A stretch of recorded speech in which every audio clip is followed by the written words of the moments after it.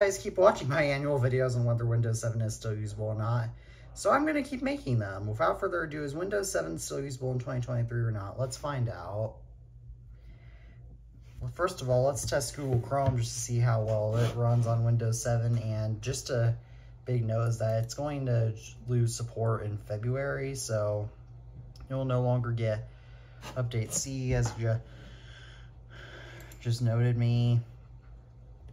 Yeah, I'll probably have to upgrade this computer to Windows 10 or 11 at some point, or dual boot it probably. So yeah, without further ado, let's just test out some of the basic sites. Like, let's test out the largest one. Why is my keyboard not working? Let me connect my keyboard. Hang on. Okay, so now that's working again, I can test. The keyboard is working. I can test Google.com, the largest website in the world. Just see how that loads. Okay, this is very slow.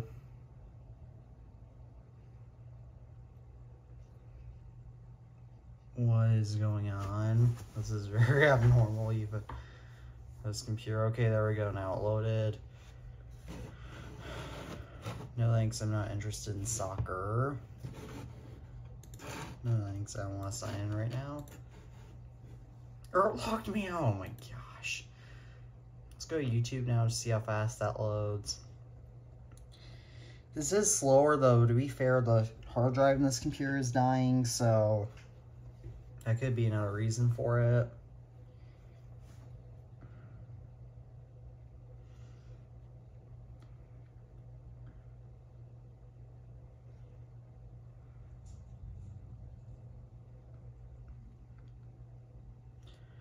Oh my gosh, this is so slow.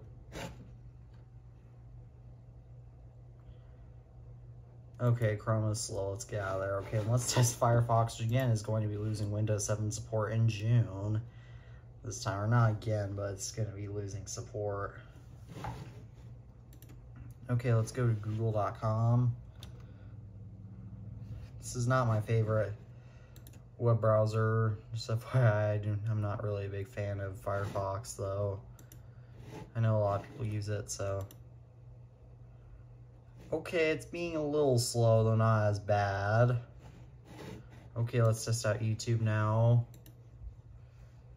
I'm not interested in soccer, Google. Oh my gosh, this is slow.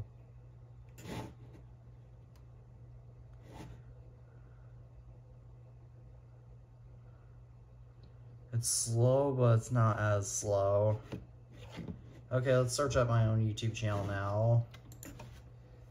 The iTunes Fanboy. Let's just search it.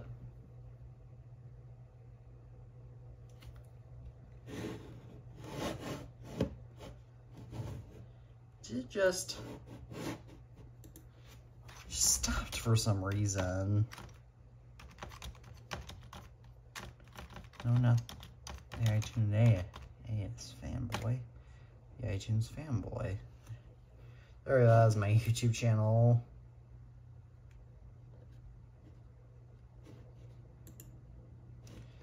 And let's just try playing my most popular video using Windows 7 in 2021, which I actually made this video back in late 2020, just like I made this video in late 2022.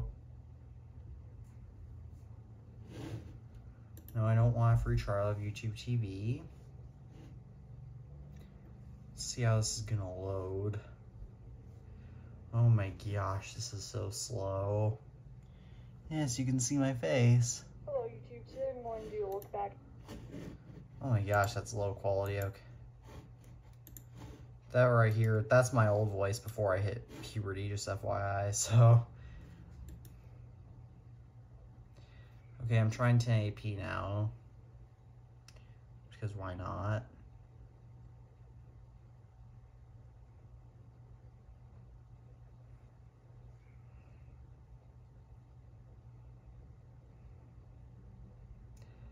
Could be my internet. To be fair, my internet isn't great. This computer doesn't exactly like it, because this is actually having to run off of an external Wi-Fi adapter, because of course Windows 7 doesn't like to recognize my modern Wi-Fi router, even though Even macOS versions as old as Leopard, which is 2 years older, and Windows 7 can recognize my Wi-Fi. Okay, that's not gonna play. Is it just Google's websites? Let me try apple.com.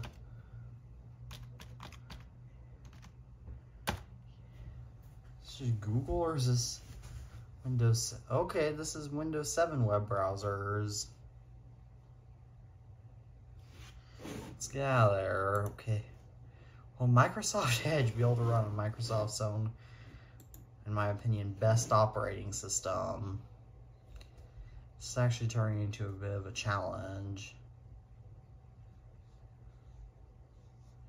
Fetching my Windows grid. I've never used Edge before, so.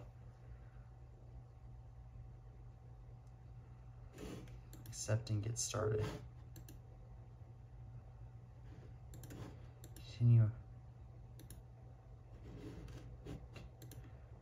Okay. Google.com.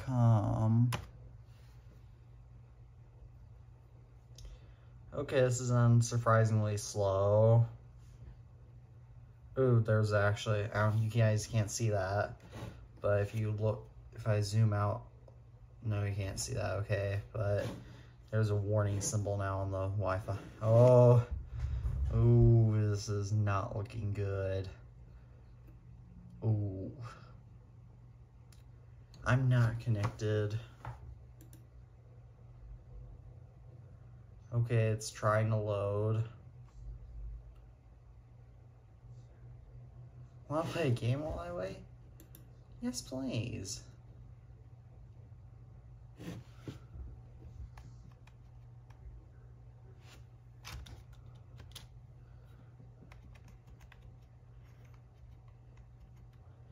Yes. Oh my gosh. I don't usually like Edge, but this is genius.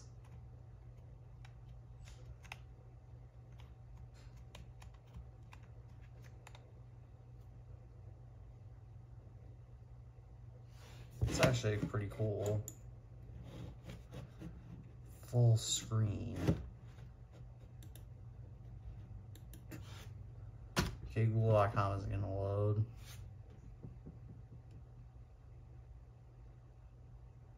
Yep, it's not gonna load, okay.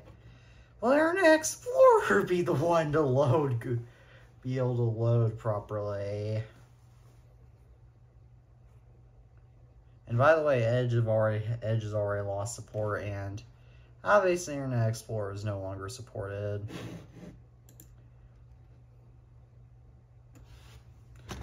Google. Okay, this is very slow.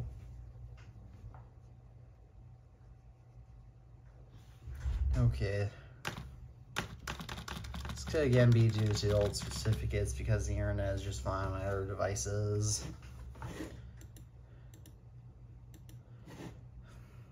This isn't working, very unsurprisingly. Okay, and for other critical software like Microsoft Office and Steam, they've already dropped support for Windows 7.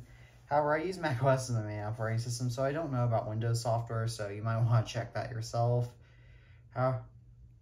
If you're still using Windows 7 for some reason, which this is more of a nostalgic video for most people, because most people haven't even touched Windows 7 in quite a while.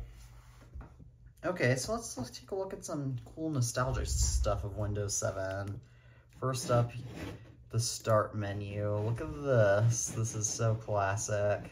You go to all programs right here. Let's just look and see what's there. Ooh, obviously some of this stuff is just basic. Movie Maker, Windows Live Mail, Windows DVD. When was the last time you saw any of this? I mean, seriously, okay. Windows Live Messenger right here is pretty nostalgic, though. Let's launch the Movie Maker. See what it does. Okay, I don't have any footage, so I can't actually edit anything. Hopefully that UI gives you some nostalgia, though. Windows Live Messenger right here, that's pretty nostalgic, too. Okay, I need my email. Okay, if you guys need to sign in, I can't. If you guys actually want to see me actually try to make a video about any of these old Windows 7 apps, I actually love to. Oh boy, Windows Media Center. Yes, please.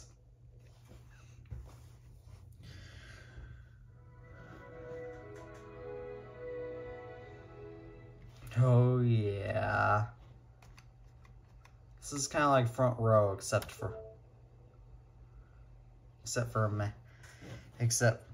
on Windows. Okay, this is like the Windows 7 Entertainment Pack, which I actually need to look at next. This is actually a bit different, okay. Clean. Move the ace there. I don't have time to play solitaire, so I'll just get out of there. Pictures and videos. Picture library, I'm not going to go in there because I don't know what photos and videos are on this computer because this is my old family computer. Music, actually, I do want to point out how this actually does come with some music. This is all real music too. Like, you can actually listen to this stuff on Spotify and whatnot. As my dad and I took a look at this a couple of years ago to see movies.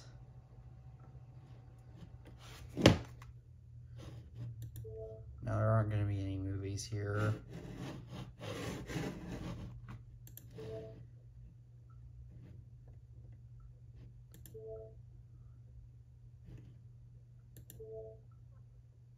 Actually, that's probably copyrighted. Okay, but we can't do, so I can't show that, though. Windows Media Player. Oh yeah, look at this classic.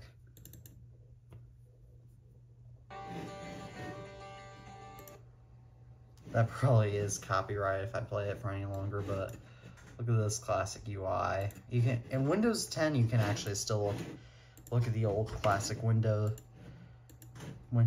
Media Player like that. The Media Center no longer exists. And the last thing I wanted to take a look at in this video about Windows 7 is the really cool themes. So let's go to Control Panel, change the theme, and I also want to take a look at the wallpapers on this. Like, obviously you have this classic Windows 7 theme that I have enabled just for the sake of this video with the arrow theme and whatnot. However, Windows Classic is one that I love so much because it's so cool. Like, look at this. I actually had this enabled the other day, and wow, look at how cool it looks. I don't keep this on very long though. If I go to change desktop background, okay, I need to change the theme.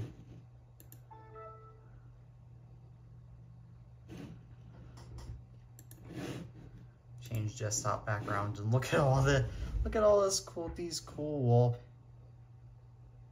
wallpapers.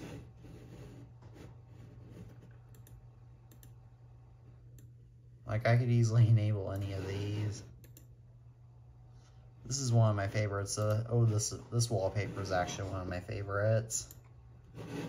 I can change.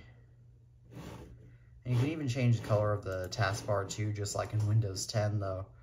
Oh yeah, this is such a good wallpaper, especially in the winter time.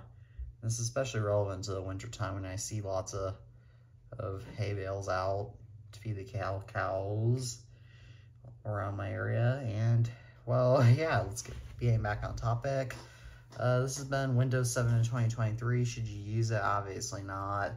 If you're still using Windows 7 for whatever reason, upgrade to Windows 11, or if you hate Windows 11 or hate Windows 10, then I suggest you should probably go to switch to Mac OS or Chrome OS like I have done, because I hate Windows 10 and 11 so much. I'm not the biggest fan of Windows 7 either, because even though Windows 7 is the best version of Windows, it's still very buggy. So, yeah. As always, I'm the iTunes fanboy, and peace out.